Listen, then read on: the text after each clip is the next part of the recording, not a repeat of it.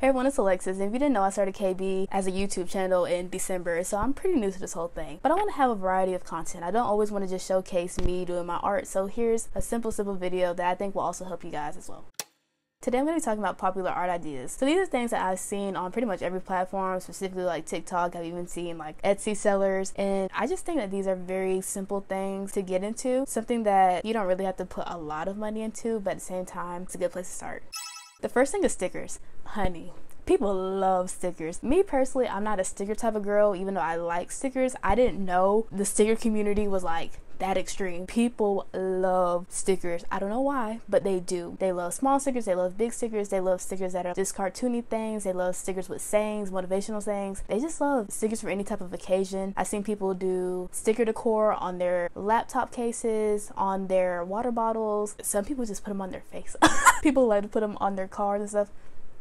People also use them for like their bullet journaling, all that. Speaking of that, my second point is washi tape. People love washi tape, and like I personally like washi tape because I think it's very pretty, especially compared to like traditional forms of tape. But at the same time, I did not know the washi tape community was that deep. I don't know a single stationary small business that doesn't sell washi tape. So if you are able to print your art on washi tape, do that. That may not be as affordable as other methods, because I do think you would have to have a manufacturer for that, unless you just know how to do it yourself. But that's something that once you start your business, if you want to add that too, I think it's a great idea. Next idea is crochet crafts. Baby, the crochet community is so deep, especially on YouTube and TikTok. People love crochet, especially the crochet plushies. Personally, I love them too, but the way this economy is set up, I can't always support my crochet sisters and brothers. But I say for like a good handmade product, if you want to support a small business or an Etsy sale, whatever, I would definitely say invest in one of those. I've seen animal plushies, I've seen like people plushies, I've seen people with stuff like, I don't know, like Harry Potter, and it's something that is cute. And I think for me, when I look at a lot of art crafts that sell, it's mainly like young adults or either grandparents that want to get their children something, but either way, it's always kind of like in this general younger but still like an adult age range. I think it's very interesting because I think a lot of people are still trying to tap into their inner child, and that's just like a very simple way to do so.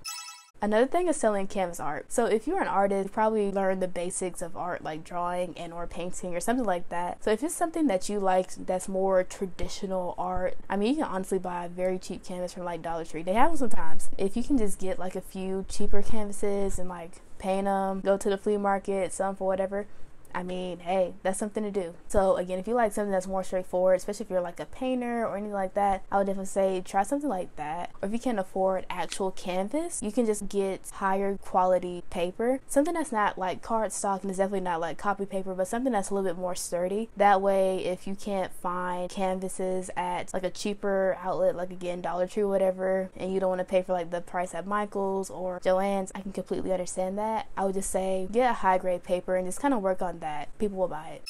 Another thing I've really been seeing the last few months is punch needle crafts. If you don't know what punch needle crafts are, it's like you get yarn and then you have this like technique where you like really like literally punch it into some type of like fabric. It's very interesting. I've seen them as coasters. People have also been getting into like other little things, like you can make bags out of them, but I've mainly seen them as coasters. It's very, very popular, and I've seen that significantly more in 2023. People are still doing it now, and I've seen like different punch needle videos on YouTube and TikTok. They've been performing like significantly better as time has progressed. I would say it's almost as deep as like the crochet community at this point. So if you're looking for something to try, I think that's nice. Again, that one may not be as affordable as some of the other ones, but if you're willing to take that risk and it's something that you're interested in, I would definitely say go for it. It seems really fun. Another point is printed art. So printed art could be art prints themselves, which again, you can put on high quality grade paper. Usually people go to a print shop and get them done, but some people do it at home. Also, I've seen people put their art on like t-shirts and stuff like that. And honestly, I feel like that's more appealing because I'm someone who, I don't personally like decor as much, but I think having something that I can wear, that's kind of different. So people put it on like hats, they put it on t-shirts, hoodies, whatever. So if you're kind of interested in stuff like that, you can have like a lower level investment, like just printing it on, you know, high quality paper, or you can like put it on something that's a little bit more costly but still really nice quality, like t-shirts, hoodies, other types of apparel. Another thing I've been noticing a lot more, especially in 2023, is memory crafts. There's just one lady on TikTok, I cannot think of her name. If I can find it, I will put her in the video. But she sells these like magnets. Like she hand makes them, and she like puts people's like photos, whatever they sent, she puts them in the magnets, and then she sends them to them. And she's like making like thousands of dollars, like literally thousands of dollars doing that. And honestly, I don't know how she discovered this, like sorcery, but she is doing an amazing job. Shout out to her. I've also seen people do other little things. Like I saw one lady yesterday, she was making a DIY stamp, and I don't know the exact technique. People were kind of hating on her, but at the same time, I mean, obviously she's in business. People are paying almost $200 for them little stamps, and honestly, shout out to her too. I follow both of those women, and good for them. If people ever want to discourage you for your crafts, don't listen to them, because people will buy it. It doesn't matter what it costs, but if people see the quality, and then of course the hard work that goes into what you sell, they will support you, honey. Just be good to people, be kind to people, and things will pay off. So again, back to my point, if you want to sell like memory related crafts, I would definitely say get into it, because those are very neat. Things like that tend to be sold at like a higher price point, like again, like pushing 200 at the lower side, but I mean, people really like stuff like that. Another thing is bookmarks, especially magnetic bookmarks. That's kind of new to my radar. Like bookmarks have been around for a long time. I've seen even like children sell like little paper bookmarks. I mean, you can make a hustle off of that, but I would say if you want to get into a business, I would say look into ways to make higher quality bookmarks, maybe having nicer paper, or maybe getting like a lamination machine, doing stuff like that, because I think once you get to like a certain point, people don't just want like copy paper type bookmarks. That's something that again is a low investment. You can get into it without really losing a lot of money. Then it's also just fun to make. I think another thing about bookmarks is that you don't always have to have like a certain standard product. For example, if I wanted to just make any type of random design, I can just have like 3 random designs, put it as like a 3-pack for however much. People will buy it. Bookmarks are just very fun, especially for like book lovers. It's just fun. A nice way to like accessorize your hobby. Another thing are cards. So this can be holiday cards, it can be I'm thinking about you cards. I forgot exactly what they're called. Postcards, stuff like that. People love stuff like that. I've seen a lot of stationery businesses sell stuff like that. I think a lot of small businesses, they like to go more for like humor. You know, when you go to like Dollar Tree or whatever, of course you have like the funny cards, but you have a lot of serious cards, you know, very grandma-esque type cards. But when you have like small businesses, you know, some small businesses, they use profanities.